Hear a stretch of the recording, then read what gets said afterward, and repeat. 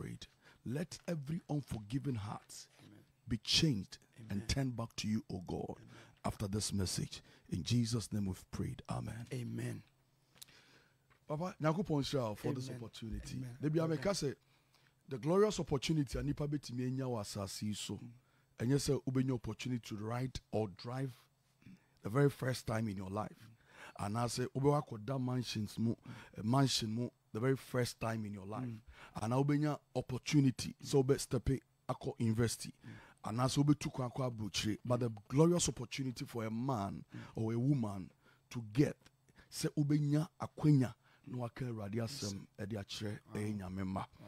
No dear me who say a sumbo a chair nyina akwenya kese ya wunya da ti se rade and amakwine and I made the radias and I made our sense so say radin shroud for this very opportunity. Me brem once they share radias so say me nipa me tuntrawa radin fami munkasa and I want to speak the mind of God tonight. Me chia hoka fonso any team no solid team pa yakopon shroud. Amen. Me pesa me yet demonstration kakranti masoma so monfa ade wase home. And before I make that demonstration we want to talk about unforgiveness. Yamfanche min jemu min tiasie min makwan ni nyina aye part of the ebabekano and the day e ka say min fancha na che say obi di bribi aye bribi atiawo obi aka nsem bi di atoso obi aye niamo ho bi di akyew eno enti na wo se wonyemu na many a times no before we betimi aye obone a obeka se memfa nche ana obedwene ho na aka woni padua no e kire se waye nipa ne papa bi pen. Okay, edru sa stage na e very difficult. Yeah, ka se nipa bebre bi o ma no fafa aka se omo de omo nua no boni ache omo o de ne yire boni ache no o de ne kunu boni ache no o de ne ma boni ache no o de ne boss boni ache no o de ne subordinate boni ache no o de ne busua ne boni ache o de ne maame boni ache ne papa boni ache no ba me and me prove it to people say still o da so kai boni na nipa dia ye no na wo fa nche ye kra so obetimi de boni ache you need a spirit of God o nya nyame nkronkron fast na betimi de boni ache o timi fa ho odin say nye. Okay, na unforgiveness a disease. Okay, a area. So we swallow and I adene enta ni pedua. Every day we take pills. About a disease they ubinya HIV. It's a HIV, it's a hepatitis, it's a cancer. A bit misha say disease next misha say malaria. Obenya BP. No obenya komaya de. Na nemsa no obenya HIV. Inti aggravate a kosoro sa. That is unforgiveness. Men fanche. Na tie. Maminche muncho solo why am I dear I am ya solo minim se solo ade o pepa me ne nam nyina ade aduane o pepa ye wachi ebi aduane o pay fufu aduane o pay banku solo de minim se solo ye obi otonyom pa me ni solo nkasa da edi solo tie se me pia bontena mu se obi tonyom na makai solo me pia bontena mu se obi di banku na makai solo obi di wacha na makai solo enso ni hobi o na me di yaw adeɛ bia mehu bia sɛ wo pɛ bia no e ma me kae wo na sɛ me ama yɛ wade no wo no ayɛ made no wo wada okura to de bia wo nsa nwene hunhunu sɛ wayɛ me bibi ana wayɛ bibi atia me wo nkae po wo bɛ kae a na bia wo hu me ne mamu na manim ɛna wo bɛ ba wadwene mu sɛ wayɛ bibi atia me enti obi a wo ntimi mfa bɔne ɛnkyɛ no ɛyɛ obi a opra ne ho ɛntam sɛ ɛyare no amekye wade we ɛyɛ anwea obi amra Facebook ewo o page no so mebo a ya demonstration me pese before I made a demonstration over Facebook live Reverend Solomon and come up page on Facebook oba bacho make sure so be share video no na etimi akọ viral na ni petimi enya adesua ewo mu ma fa anwea baba ma meti asese rade the form dot na ni nipa okay e no home nkwa home gu nipa mu e no nipa da sene be your krati asefo enti se awurade home ni free mu a ni abeya ahoma ni abeya anwea ni abeya ade a eya de genjan enti de bia me kama se me say you are handsome not because of atade a wahye okay you are handsome because o krati mu okay o home atu mu you are beautiful not because of your hairstyle and our makeup I will apply because ahome bi a honhom ntia hwe unim se dipa bebre ho no mo mu ye no empa no mo ne mo ire da so no ye de o mo to so oba na naso biem Bema wo do ne pa na wawu oda mpa so a untimi ne nampa ba ko so. Nyame amfa fie na obi free mu na ohwe ne nko a wa wo temi ofie wa wo hwe me e wo Facebook me pa cho me bisa wo say anye bia onipa na wo so wo doni wu onipa na wo so penasem wo papa na wo so nti ne hu jan no anye bia se owu a na tade ya de hye no ye kasa hya wo be hye because nti nipa do ye limited. Okay, hunu ne sa se wo be hunu ne sa wia no wo be hunu se okra na ati wo mu no ena ma otimi ye de ya wo ye. Okay, home na wo home no ena ti ma wo kasa home na wo home na ti ma otu anamon because me bi a wo pagya na de sa home ni free ni mu no wo de de na o pagya no to a wo chemu mienu o ntimi pagya ba ko. Okay, minimo sikani bi a ne bi a ne sika eguo no se o ebra on the verge of dying no so this safo na kura ne sika ne ko share ne nsam no ogya to ho ahodi no de be kura no wanya enti se ontimi mfo bi bo ne nche na hunu se eya ahodi bi ekura wontia. Okay,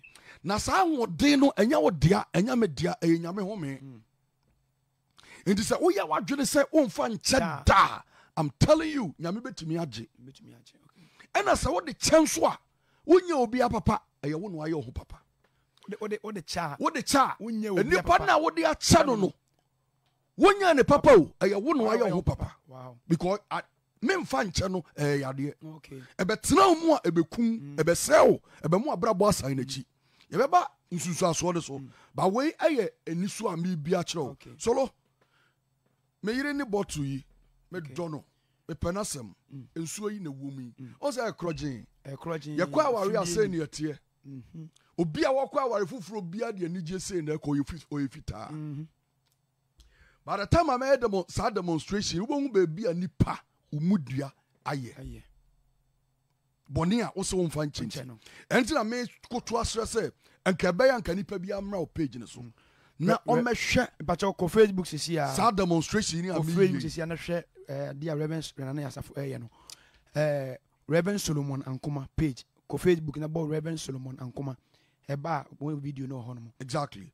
So institution a wo be komu a yedi kan ma ebo abaso ansana wahye school ase eya aware the whole world school bia ni wa obekwa ye be di kan bo abaso jo certificate ansana wa ba school ni unya nwie kwa na ma certificate say eye university o eye polytechnical eye nursing training no eye SHS o eye junior high school eye primary o ube wie school na ansana wonya obodin krata. Okay, but marriage no eye institution no ye de obodin krata di ka hye wonsem say justify the frontier esese wo ukura sa abodin krata abra school no kura unyanko ye enti ebi certificate ni kro mo just a year ni age ebi dey 6 months ebi dey 1 day ebi dey 10 years ebi dey 15 years ebi dey 30 years obi on the verge of dying ni age certificate afinisem because when timi unjustify aya ding na enu so na ekunipa bebre in life so lo me mfa nchew ade na me kunu de ayem no me mfa nchew me kunu afa machi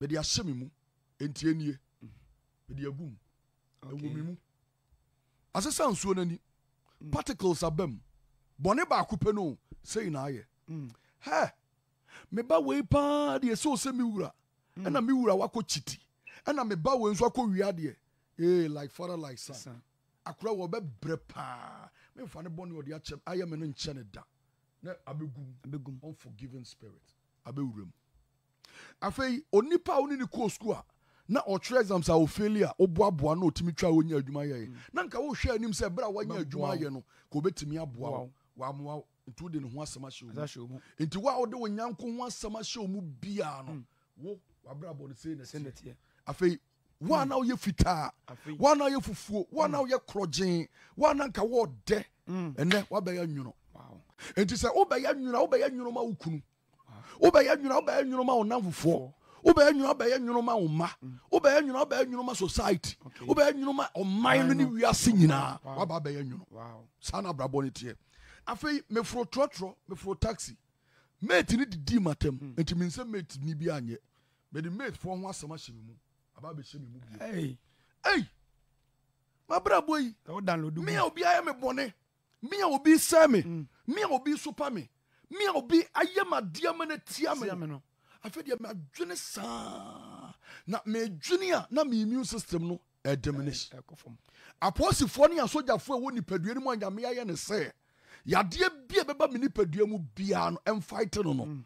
Afei na apostle na hoden no e ba fom. Enti e ba sa untime nna. Ye mu bebre wonum a ye ntime nna. Nipa bebre da honom a edura anadwo a obani begu sa ma de achi. Obedwene nipa na waye ne ho boye ne bone ne sa.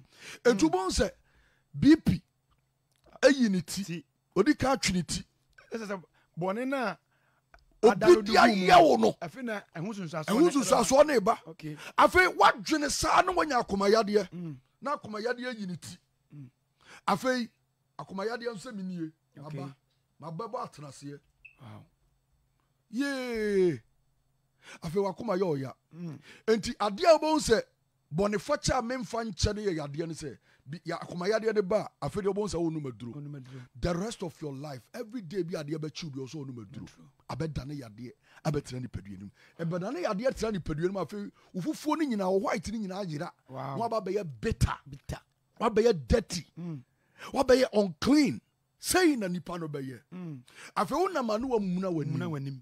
Obi anya ohwo afi won pese obekọ nipa nche biem rese nipa bia woni o masie bia no adi ohwamo hwe me papa ne de bone atua meka se me pa me papa biem e bia na nyame ne se papa bia nka wo be ye atwato yanka wo betime nya wo fa hodie oba benya ne fa hodie wona benya ne fa hodie wona mfo benya mo fa hodie no wo de yawo anye papa no na be sing hwe wonim se enso bebre da so school dem because of adie we nipa na oba asori na ekura tu no nipa na oba asori na oyare nipa na oba asori na obubu ogo nipa na oba asori na ne ma nkoyi na komo de no but also for share ne appearance ne ho atete ne ho ayefi ne ho nya kono ne se won ko trecho o subscribe pam ko trechire ho ba nyame de sa nipa ne bedua asori honom se ne be ya se nyame nam wo so na se na yaresa ba obetimi aboa na o lifting wie na obenya baabi dia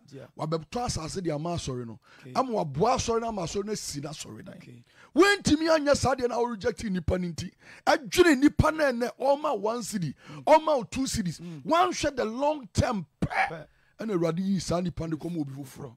Okay. And I also say struggle. What asori them school them 2 years, 3 years, 4 years, 5 years, 6 years, 7 years, 8 years, 10 years. Why you say we? Jesus. I was say you cleaning up. That is it. And this is any pana oba sorry we and say nyame an kana kuma. Ama sa ni pana enye nuhu amfa ofom so anchew. Anga say okay ma me nsa mechi ebere bi mekwa sorry wa me nkwohwe sero musitie. Na ewurade anya adom a obo say obeka honom untimi nsori. Yeah. Abrabo na ye bo no so solo. And they say wo de body agu jam. Na komo dew untimi twitwa bode na woni ne saa tesa ben enti abrabo no ye ntoboase wo dane abrabo no obi betia wo fa hodie so obi bedi watem obi be sopawo obi be sell obi be kansam enim de egu so obi bedi ato de ato so saa ne ma ni nyina no that's the sound value because se me wo sika o me botom sika se 1 cedi ni papa me moamoa na befa papa wo befa eswate value ne atiana se mitia so a papa value ne so ala share 1 cedi se me de sensu emu na de mawa o de to ade aya nyia ala share 1 cedi the same thing. So no matter what people are saying about you, no matter what people are telling people about you, make sure say you will not devalue yourself. Make sure say you will stand tall for Christ. Make sure say ube jinama Christo. Na so jinama Christo a ewiye no ebe ye say wow. Say na wiye no be ye. It is abraboni be ye say wi a ohia say ubenya ade papa bi na ode aba be free. Turn your Bibles with me. Matthew chapter number 18 verse 21 to 35. Yenhwe bibi ho na owura Yesu Peter na ebisa say na obi ya memfom so pra empredo do ahe na bemfa enche no. Tete no na jufo amamre mu no so obi fom wa empremiansa utumi ye ne bituaka. Ba Yesu ebe se mra ni mu kena. Enti pacho papa kan ho no mam sese a. Matthew 18 verse 21. Atifian asem say empedo do a esese ye di free Empedo do a e wo say ye di free ana Petro ba na nchen be se ne se awurade empen ahi na menua fome a memfa free no enkosi empen so ana Peter ebisa Yesu se empedo do a he eno menua fome a memfa nchen ade am be se osua o ha ne se bisa Peter ebisai and he say obi fom wa de di kan bisa no okay so obi be ka obi wan sam to say ebi asomesi waye say etia wa bisa no okay obi du obi konkonsa de kire wa bisa no hwe onim say because of say yentimi misanti eno na epra yen okay oti asem na no de asase ya adwuma okay but Peter no person hu no enti se we misa unhu no to de bia on ebia na ade na si but there was senti esi ye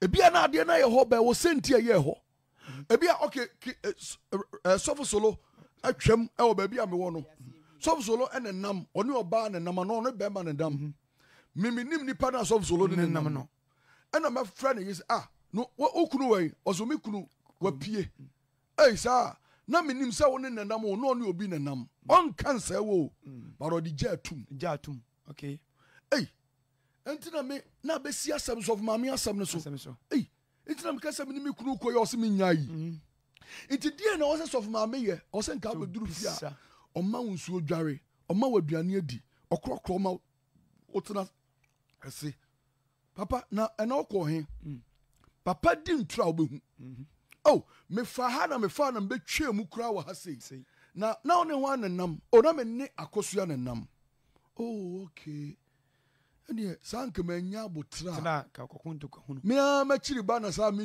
kunu ne nenam enti se we nya abotra wa apply wisdom na wan to bo aso ne ma bi hu a wan hwe ya o di blue be red na at the end of the day no wo no bi ai boni atia obato be kwa chopa okay fatu trim enti bi bie besi biara ya udie eya mane bo eya how atete kodanda ne adwentwere no bisa na o bisa the right person.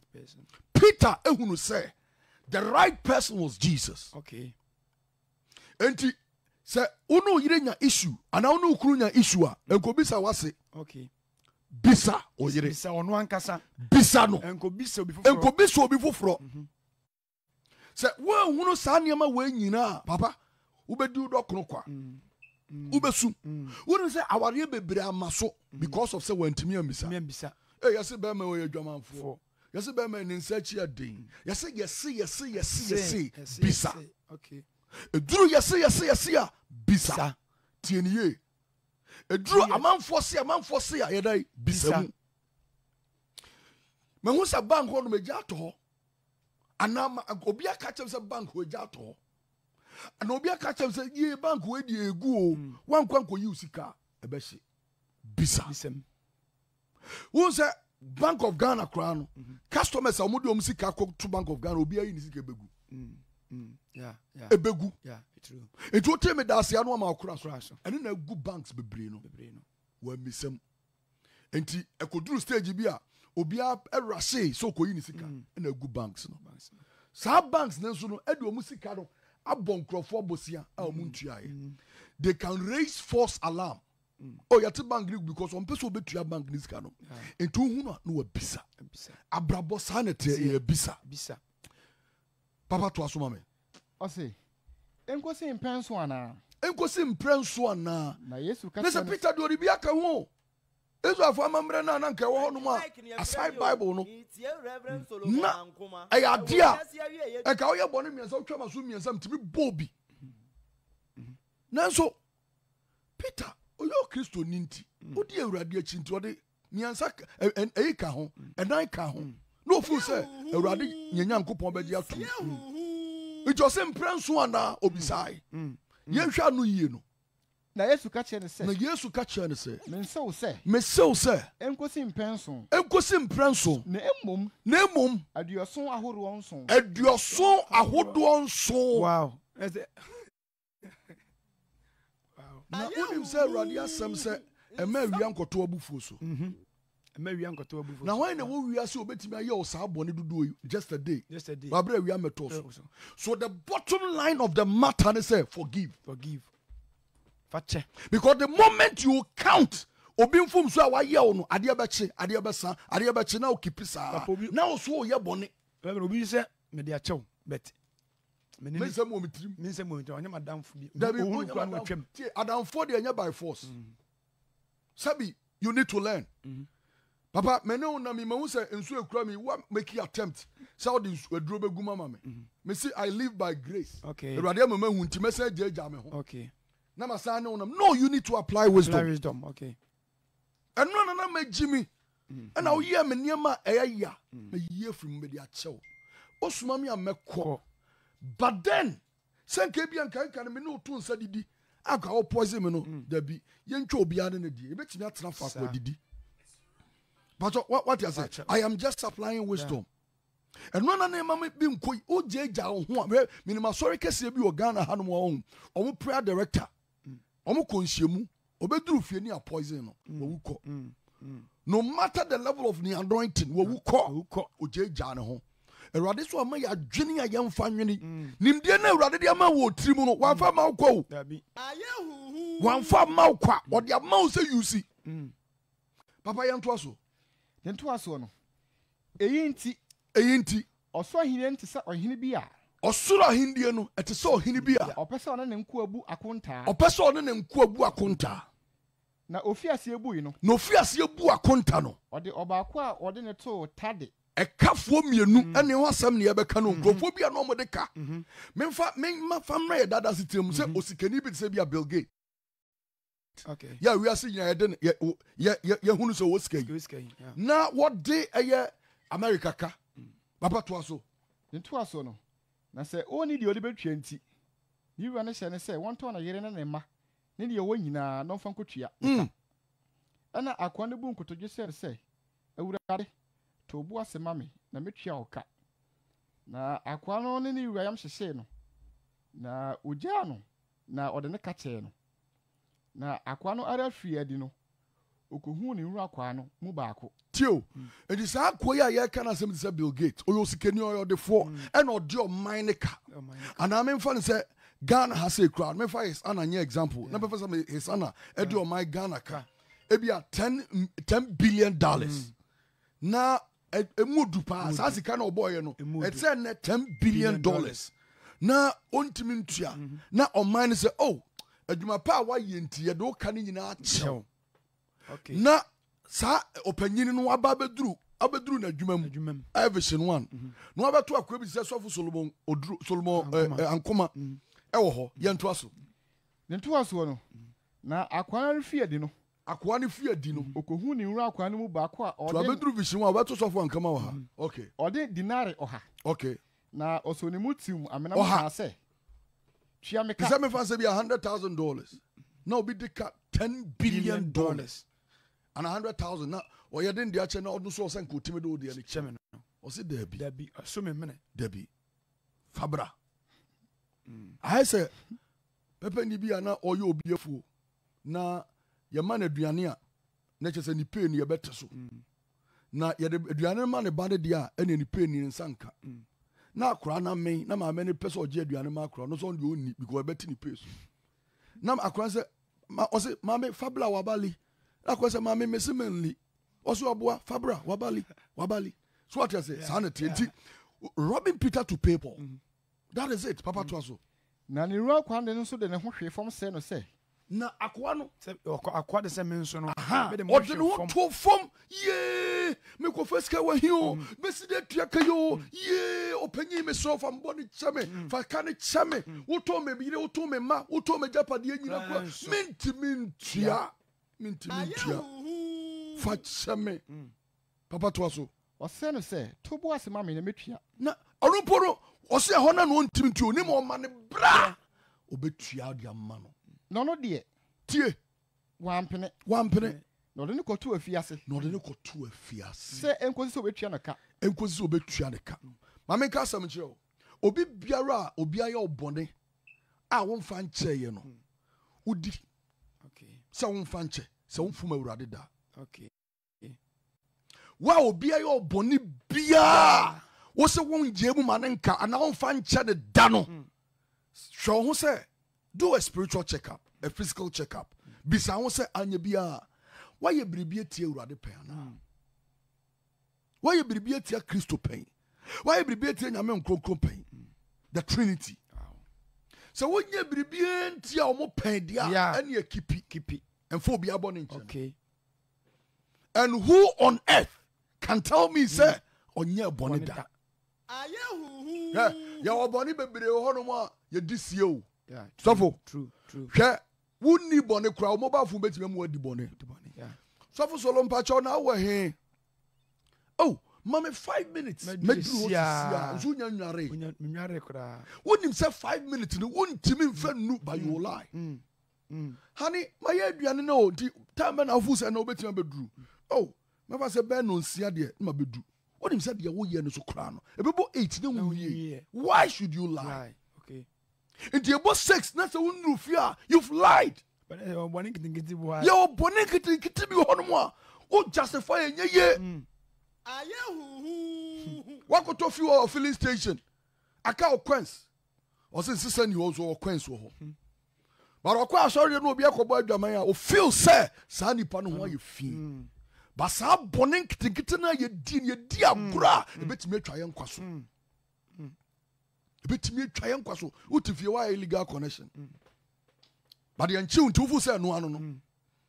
Wo talk or cook for. Talk or cook for. Why justice kill now book for? I'm telling you, Obia Unre to is skinny. A time will come. A bad daddy. I'm telling you. Abrabobi Hodmoa, oh boy, you might think that Obia Hriso and Obia Pewasa Obia so you're good in Tianuano. Sometimes on Sebasa a radim will be timber coming him. Now I set up. Do set up and no my radia bem. No a baby boo, no a ye, or see you. No self pursue. Now, Nipa be brain to me in us idea we are no. Papa no be sa Amfanche sunsuma abe yare etinimu no ekwan be na onfa so. You need Christ. Okay. Oh hianya me onkronkron. Without that untimi njan cheda. Ene Ewiase adwumedie we a obi ode ne nua bone beche no, obi ode ne maame bone beche no, obi ode ne papa bone beche no, obi ode ne wofa bone beche no, obi ode ne yire bone beche no, obi ode ne kunu bone beche no, obi ode ne ma bone beche no. I'm telling you, onu maduro biom. Sa ya de na sibetu. When him said there was a time, I think last 2 months or so, I brought him in the interview, na me about fache, or Frey or say on dear, Aquabia and Bonnie, no operation. Surgery now, Quacoyeno. Say, Obewu Crown Cope. So the best channel, many Gina phone so on radio. Anybody who cross you, no one can say who crowd pay. On channel. Wow. No, I tell me, facho vache no for me. So no be I will be see a many day. And I'm saying, fache. Na, I rather some material say, ya touch me. We see you warning kwam and it's offer wo betimi above am quantimi me stress fache papa me kamanum bia so fanche afa odu stage wo sanya dia me jama na twa so no wo se wo se me fanche dia wo bate nam se dia bi o me pese obeka ne sa kasa me ja che wo se me nka no kate no after a month that na me call London omo frame me sa wo nyam no da kolebu wawu me no kase wawu wan fanche ntia e won susu afọ Sanuma what the Nanwa Pune did penya